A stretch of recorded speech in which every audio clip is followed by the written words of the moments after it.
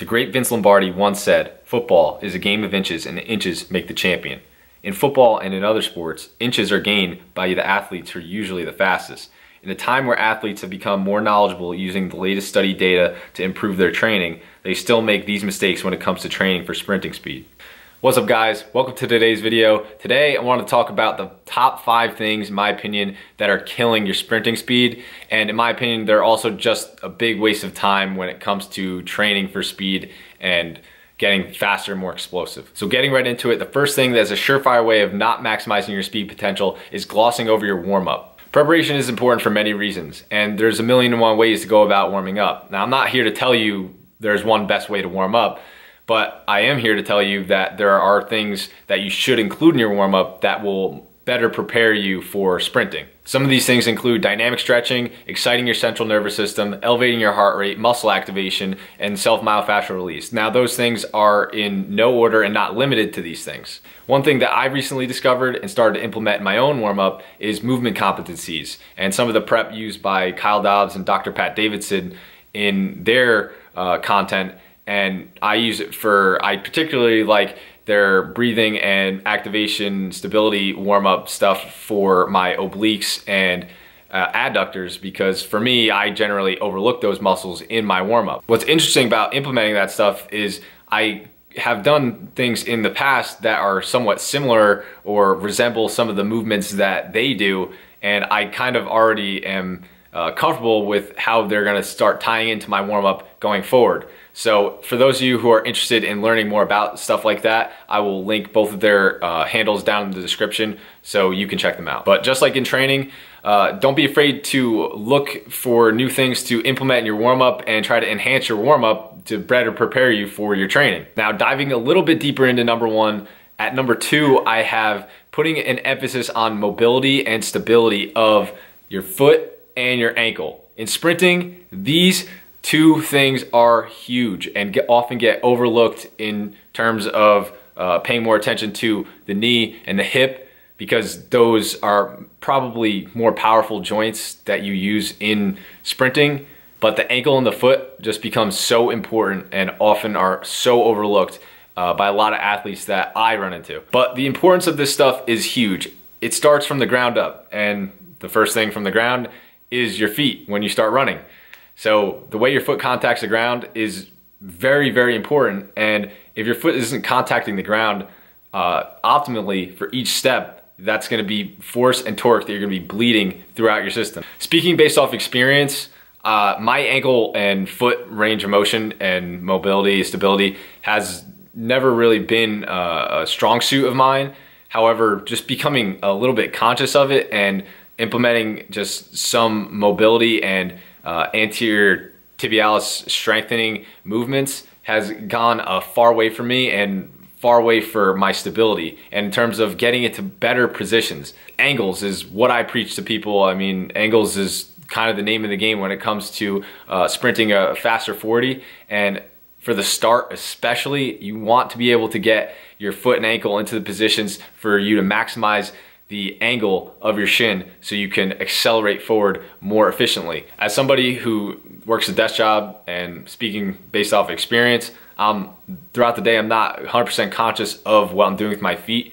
So when I get into the gym and start prepping to do sprints, I like to start with ankle mobility and just some stuff for my feet just to feel the ground and kind of make that connection with my foot, where it's contacting the ground, how it's gonna contact the ground, and just kind of mentally go over how my foot's gonna strike. And I think that that makes a really big difference. So mobility and stability at the foot is definitely something I would include in my warm-up. At number 3, I have wasting too much time with this. Personally, I think the agility ladder and the agility cones and stuff that you see on the Instagram videos, I think those guys are cool, and I think that it is definitely impressive how some people can move their feet as fast as they do, but this stuff is totally non-specific to sprinting, guys. Like I just think it's a total waste of time getting better at the agility ladder. Can using the agility ladder improve your stride frequency? I definitely think it can. However, I do think that there are better uses for your time doing stuff like the 5-10-5 shuttle or the 3-cone drill. I know a lot of athletes, especially football players, get tested in those drills, so it's useful to understand and know and get good at those drills. However, those drills are really good for testing the eccentric and isometric phases of muscle action, which are important. It forces you to stop on a dime, change direction, also multiplanar. So you're moving to get down, touch the line, stay low to the ground, just more things that are a little bit more specific to your sport. As a shock to some of you, coming in number 4, I have doing too much powerlifting. Now, I know being fast is a thing of movement in a reactive sense. What's a good way to not be able to react fastly? It's being stiff. Unfortunately, this is something that powerlifting does to you when you do it too frequently. Now, what is too frequently? That is determined by you. It's something that if your body can handle it and still remain flexible and mobile, then that's something that you can do. Congratulations. You can powerlift 3 times a week and not lose mobility or stability or flexibility. But for some of us, like myself, unfortunately, powerlifting frequently, in my opinion, for myself, I kind of found out that powerlifting twice a week is kind of my limit. In most cases, it's probably best for me when I'm training sprinting and jump training to only powerlift once a week. I essentially found this out over the past year of training. My goal was to add 100 pounds to my squat, and then it was to get to the 500-pound squat milestone, something I have never done yet, and also compete in a powerlifting meet.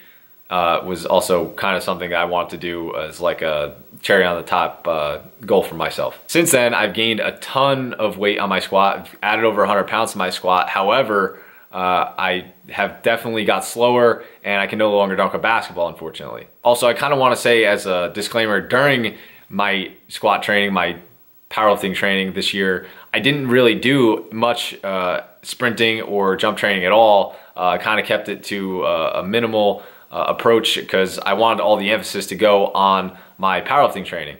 And I think that had I kept that up, I probably would not have gained as much pounds on my squat and deadlift. However, I would have been able to maintain my jumping and my sprinting abilities definitely a little bit better. So my suggestion for you is be smart and find out through trial and error how much you can train the power lifts. The power lifts are great for improving your maximal strength and force development. There's just a fine line with seeing a reduction in your training and performance. So it's just best, in my suggestion to you would be to find the best balance between powerlifting and your training in the gym for the sprint and plyo training. And by developing your own perfect mix of the two, you should be somewhere in the realm of optimal performance, which is something we all want. Finally, at number 5, I have doing too much aerobic training and conditioning.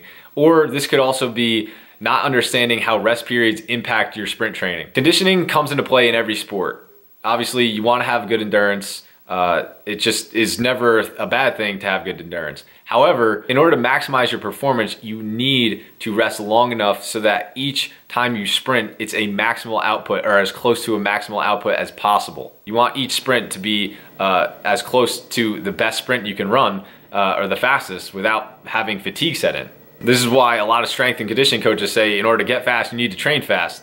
And one surefire way to not let that happen is to be fatigued on each set. In my opinion, this is the number one beginner mistake by new athletes and by stubborn coaches who just don't really understand strength and conditioning and just force their athletes to do so much conditioning. I could rant on this all day, as you probably can tell. I once had a baseball coach that started off the first day of spring practice was we had to run in a circle for 20 minutes and just progressively get faster as we progressed the time. So we were just really just fatiguing ourselves out to just basically be slow for the whole rest of the time. Also, I didn't really understand the whole point of doing conditioning at the start of practice. It never made sense to me. Just remember to understand your energy systems. First one being aerobic, or your cardiovascular system. Anaerobic lactic, where lactic acid builds up in your muscles like in bodybuilding style training. And anaerobic alactic, which is where you want to be for sprint training. Basically, this is just short bursts of exercise, full recovery between sets. A lot of these things I learned through experience, and unfortunately saw a reduction in my performance. So hopefully you won't have that happen. I know sometimes learning what not to do can clear up what you probably should do. So that was my #1 motivator for making this video. If you learned something in this video, don't be afraid to give it a like or share it with a friend. If you have an idea of something or a topic that you'd like me to talk about in the future in some of these videos, please leave it down in the comments below. Thank you again for watching. Subscribe to my channel if you haven't already, or if you want a notification for future content, hit the bell or notification button so it gives you a notification when I post another video. And thanks again for watching. I'll see you in the next video.